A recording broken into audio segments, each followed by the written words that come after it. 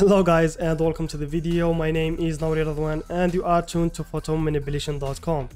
In today's video, I will share with you the process of making this artwork. If you are new here, welcome. We are not your typical Photoshop channel. We specialize in photo manipulation, digital art and advanced Photoshop techniques.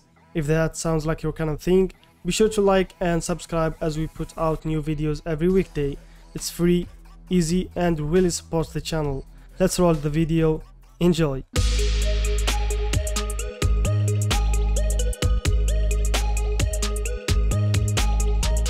First thing I do is I cut the objects from the background.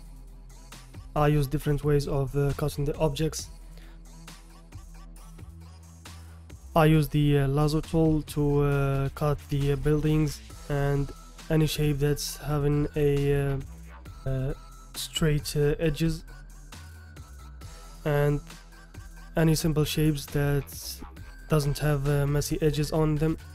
I use the pen tool to cut people or animal or anything that's important in the scene that you think that the audience or the viewer will focus on the most, the main character or any object that's close to the camera. And if it's a secondary objects, you can just cut it in a quick way with the select and mask, because no one will focus on it. You will just waste your time. You don't have to be specific in cutting every object. Just focus on the main things in the scene. If you are cutting a object and you see that the edges are pain to work with, it's too hard to select, you can just use the select and mask and use the refine edge.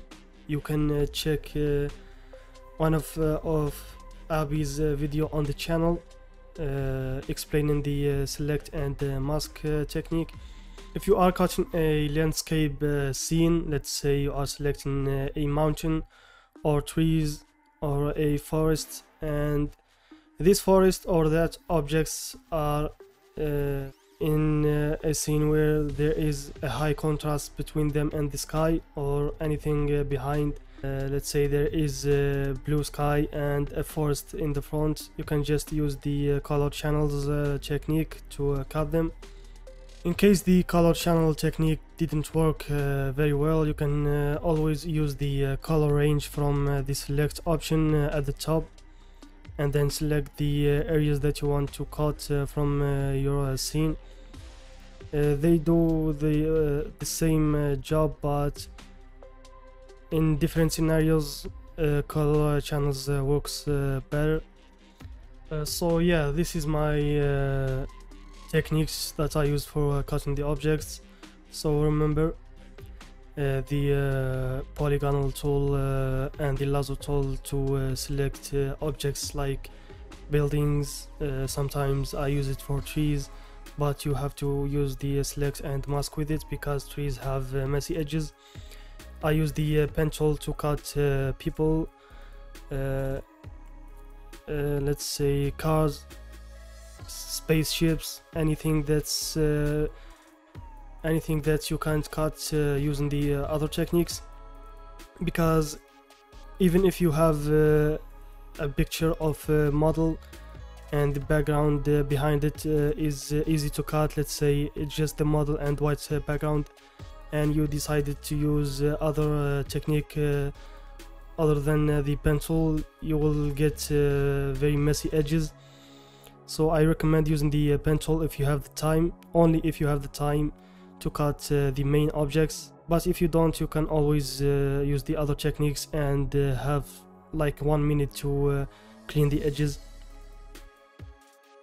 And then I start to place my objects in certain points. I don't do it randomly. I use a technique that's called the rule of thirds. So basically this technique is using 4 lines, 2 are horizontally and the other 2 are vertically, to help you place your objects in certain points in certain areas to make your scene more interesting to the eye of the viewer.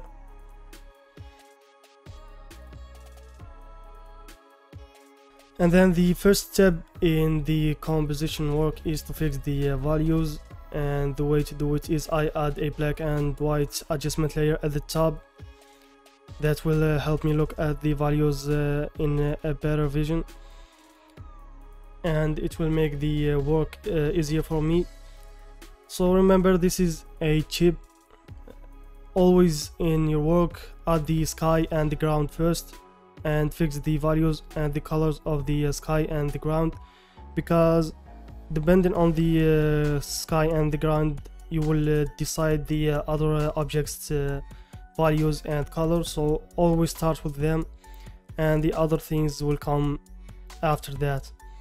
So here's the general rule of fixing the values. The closer the object to the eye or the camera, the more contrasted it will get and more details will be shown on it. And the further the object from the eye or the camera, the more it will be affected by the sky, and it will be less contrasted and less detail will be shown unless there is a light source touching it. After fixing the values, I add hue and saturation adjustment layer to every object to match the saturation between the objects, so there is no object more or less saturated than the other. But remember, you don't want to overdo it, because we still need the raw color of the objects. We don't want it to be near black and white and lose all the colors and the saturation. That will make the color matching boring, and you don't want that. After matching the saturation, the next step is to start matching the colors. There are 3 adjustment layers for that: the curves and levels and color balance. Sometimes I use the selective color, but I rarely do that. It's not must have in my works. Sometimes one of these 3 adjustment layers that I mentioned does the job, and sometimes you will need to add other adjustment layer to help push the color matching even more, if you feel like in case you felt like the first adjustment layer didn't do the job, so you will need to add another one to help. Curves is the main adjustment layer I use for both fixing the values and matching the colors, because it's more advanced than the other adjustment layers. It has the point control of every point on the objects, from the dark areas to the highlights.